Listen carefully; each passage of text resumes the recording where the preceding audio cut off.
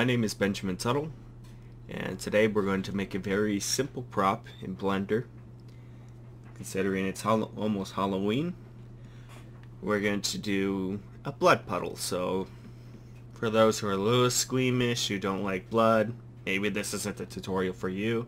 But for those who are really new to Blender, who want to make stuff in Blender, not only that, but animate and then put it into iClone, this is actually a fairly good starter tutorial for you. So first things first is we're going to turn on, get our Blender going, and then turn on our screencast keys. Well, I'm going to. You don't really have to. So for anybody who's really new to Blender, this will display pretty much what I'm clicking.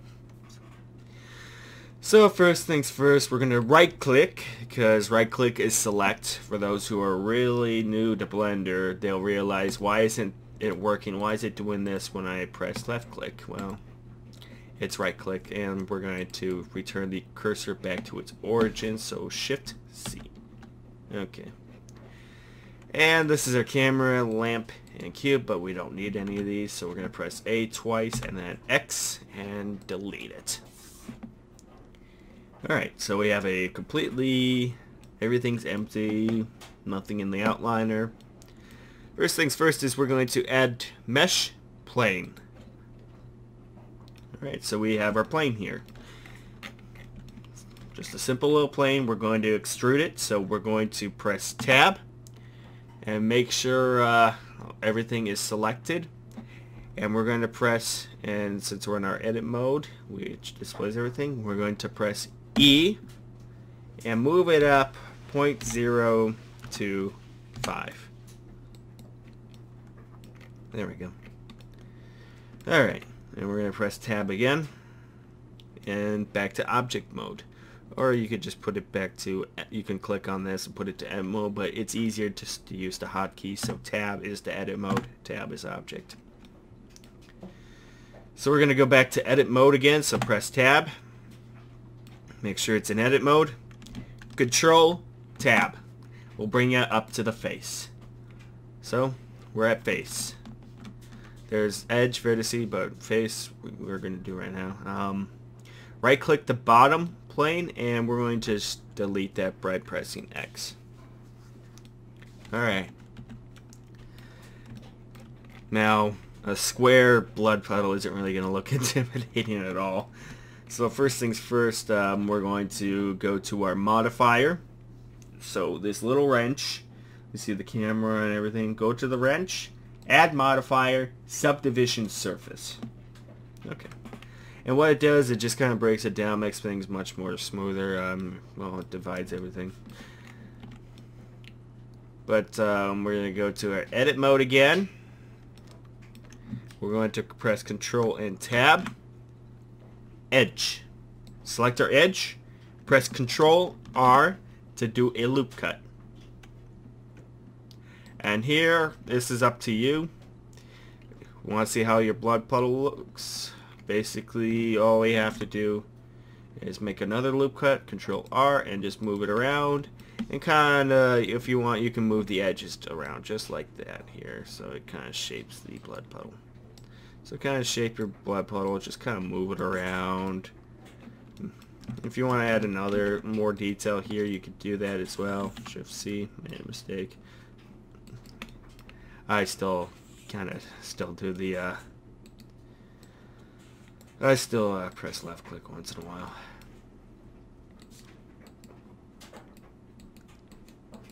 There we go. And just kind of shape your blood puddle just like that. Okay. That's kind of flat, so here. Just gonna select this. There we go. Alright. Now, it kind of looks blocky, so we're just gonna see if it's smooth, does anything.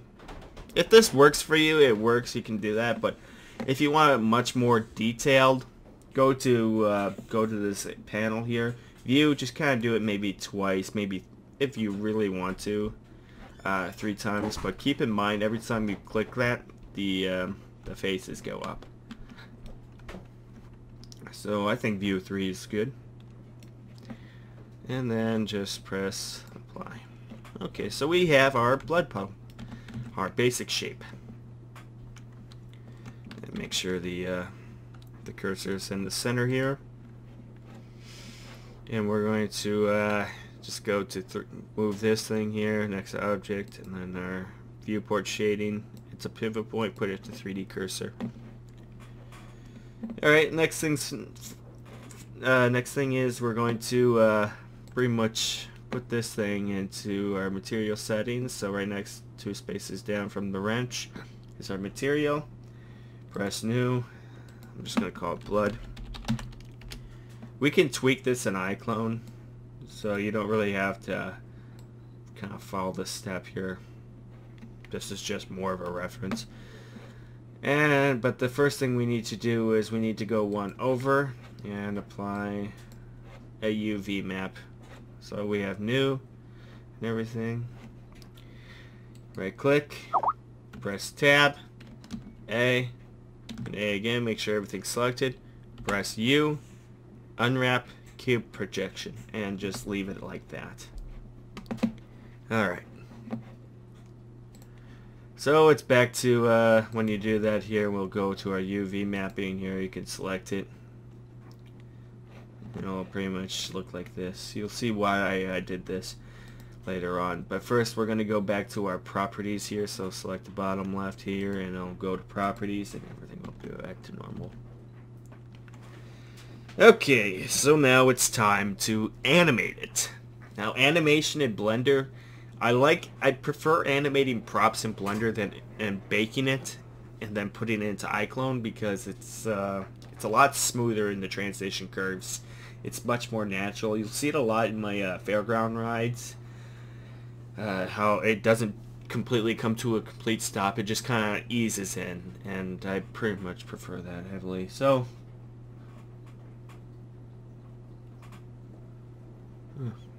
sorry, I thought the dog got out. Alright, never mind. First things first is we're going to make this pretty small. So before we start that, actually, we're going to press this red circle here. It does an automatic keyframe, so you don't have to enter it every time. So we're just going to press S and then scale it. Okay. And that makes our first key point. But first, there's only 250 frames. Let's move this up to 1,000. And then we're going to go to keyframe 1000. And this is pretty much how, oops. It's supposed to click that. Let's go to keyframe 1000 here, and then just kind of scale it to the size, whatever you feel is net. Alright. And that's it. By pressing Alt and A, it basically animates the prop, or shows you how the prop is animated. And as you can tell, it's not too bad.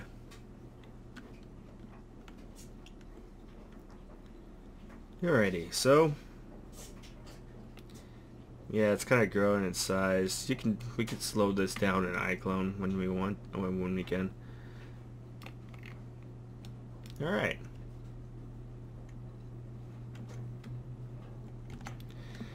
So that's done. We're gonna select everything, and basically the prop is done. That's all it is. It's not too bad. We're gonna export it as an FBX file. Make sure the animation is baked into it. You can do it 7.4. I used to do 6.1, but now it's kind of tweaked up a little bit, so I don't have to worry about it as much. So I'm just gonna call it Blood Puddle. There we go. And export. Keep Blender open just in case something goes wrong, or save it. So if something goes wrong with the conversion, you can always fall back on, so you don't waste a whole lot of time. So now that we have our 3D Exchange open, let's just throw this in here. I pointed out why I put it in an FBX file when it saves the animation, but you also want to get into the habit of doing it when you put your props in, because as I explained, one Blender unit equals one iClone unit equals 1 meter. Just don't want to throw that one out there. So, I mean, the face count isn't too bad. It's just 2048, so it's not going to kill us. First things first, you want to make sure your animation is good. There was a check mark here, so we're going to just kind of click on it and watch it play.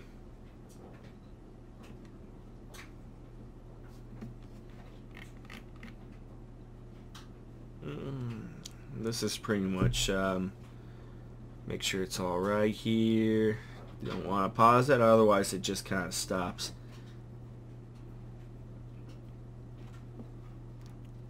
Okay. This is going to take a while, so we'll just kind of...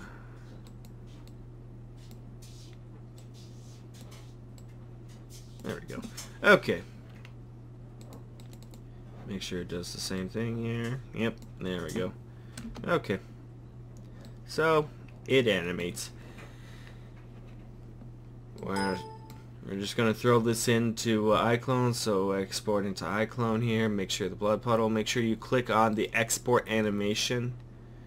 And the funny thing is, if you have stuff hidden, or stuff hidden, it's not going to export the animation. You want to make sure everything's there. So if you're doing like a car and you're tweaking it, and you have some things, make sure you delete it in the Blender. Don't hide it in 3D Exchange, otherwise it's not going to work. So just kind of put this in the props here, and it's time to open up iClone. As you can see, I think I made like 4 or 5 copies of this. In the past few nights, it took me a while to actually get this thing working. Alright. Because, there was a lot of interruptions, but that's just going off random here. So I'm going to select our prop here. I believe I called it blood puddle. Yep, there it is. Okay. So it starts out small.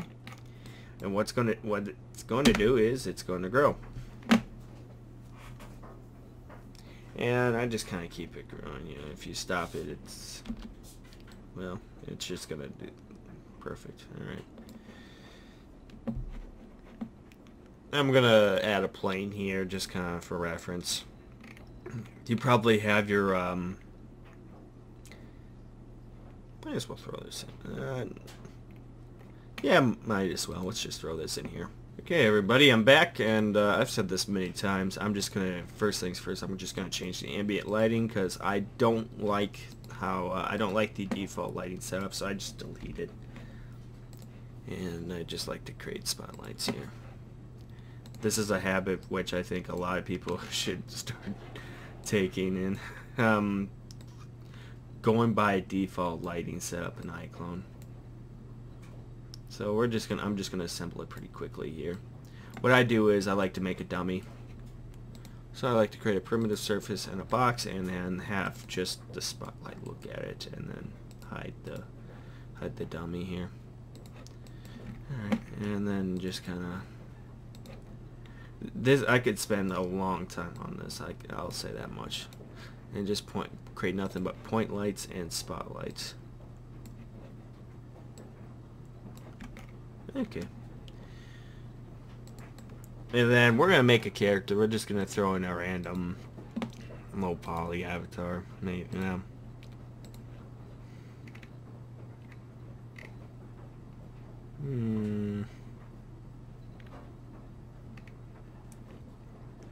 I'm just gonna throw in one of those default citizen extras. If I can find it. Okay. Casual. Reason why. Low poly. Low poly, easy to animate, doesn't crash the game or crash the program when I do these tutorials. And I'm just gonna find death. And first things first, just there we go. Alright, so I'm gonna delete that, remove object animation, just move them over to a spot right here. Okay. Delete. Make sure they're not blinking. And play. The blood puddle will grow. First things first. Yeah, there he is. Now, as you can tell, it kind of looks a little bit gimmicky if you put it in red in Blender. Don't worry. This is why I did the, well, first thing, I'm just going to hide the guy here first. This is why I said you don't have to worry about it until you get to Blender. So, it'll be named under root node here. So we have one plane, which is blood. Just kind of tweak your settings here. Go to diffuse, and then just kind of tweak the settings a little bit. Make sure it's a little dark. There we go. And then next things first, I like to set the opacity down to 90. Blood is it's not like really thick or anything like that. You just want 85 to 90 is good. In fact, maybe I should set it down just like up to here a little bit. There we go. Alrighty. Now that's done. So something like that. The next thing is we're going to add in a reflection map. And it's going to start at 100 or 0. I like to do it maybe about 10. And then we're going to add a blend. I like to use this. Or, well, you can choose whatever blend map you can. And then just kind of change the opacity, maybe just a little darker.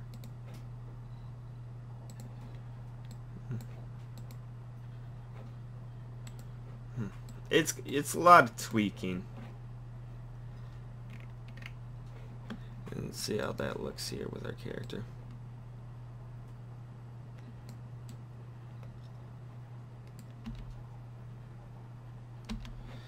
And if you feel like the blood is moving a little faster, you can also tweak the animation. So we're going to go back to our root node. Go to animation. And you can cut whatever is good here. So break.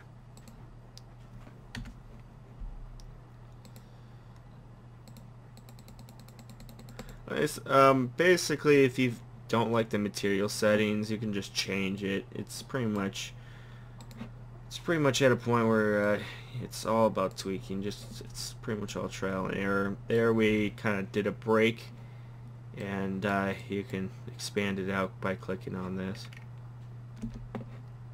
I don't really like the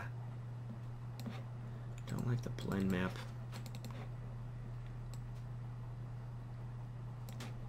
I feel like the reflection could be maybe about 18-ish. And change it here just to dark red. And then change it probably back up to 90. And you also can change the size of this too. I mean, kind of tweak it in iClone, like 600, just like maybe 50 to 60%.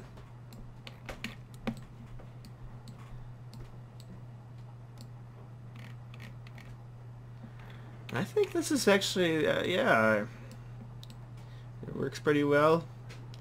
Yeah, it's pretty decent. It's a little bit macabre, but yeah, like I said, I'm gonna put a little disclaimer. I probably said it at the beginning, but I'm gonna say it. This isn't really for anybody who is really comfortable with blood. Oh dear. Well, happy Halloween, people.